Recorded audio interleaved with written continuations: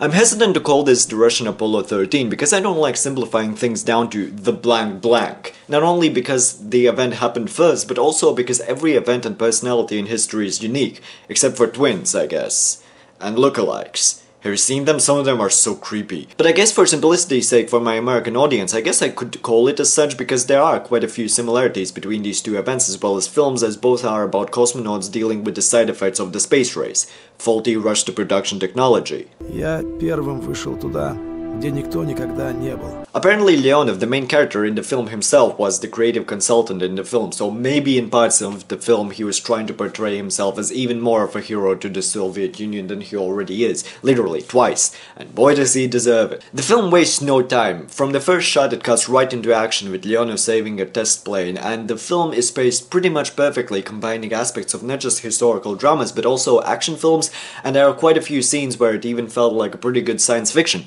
But it's not science fiction, it's science fact. Now, because I don't know anybody in this film on a personal level, just on a, hey, I've heard of these folk level, I can't really judge the actors on their accuracy. But except for the child actors who are bloody awful, everybody felt like real human being, even in comedy scenes. I especially enjoyed Ilin's role as the designer Korolev. Now, was there anything in the film aside from the child actors that I didn't like? Not really, this is a pretty solid film. It achieves exactly what it sets out to do, entertain you for 2.5 hours. By the way, it does not feel like a 140-minute film at all. It's so good you'll want it to be longer. There are a couple of scenes that could have used some rewriting though. I'm not saying they were bad, I'm saying that they could have been better. The part where Leonov tells Belyayev about his childhood was almost word for word copied from Wikipedia. And I am aware that Brezhnev was not a nice guy. Дорогие юные друзья, поздравляю всех вас с Новым годом. But by the way he was shown in this film almost made him look cartoonishly evil. Not in terms of dialogue or portrayal, but in terms of the structure of the film itself. He was in just 1.5 scenes in the film and never again. We meet him watching a film in the cinema and telling Korolev to do his best to catch up with the Americans, and then he says a few words over the phone. That's it. I know he was a busy man, so he wouldn't have had a lot of time to deal with the characters of this film, but there must have been a better way to show this, because as it stands, well, let's imagine that you were raised under a rock, that you've never seen any TV or read any book, and you go to this film.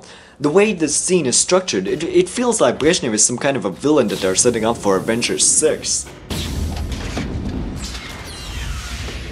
Fine. I'll do it myself.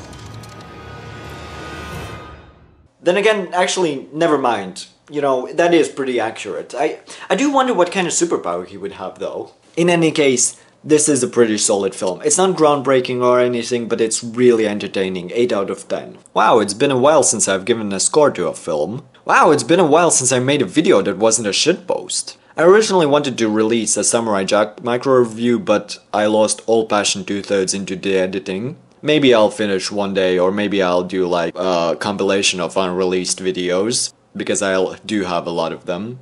Check out my other videos, subscribe, follow me on Twitter, thanks!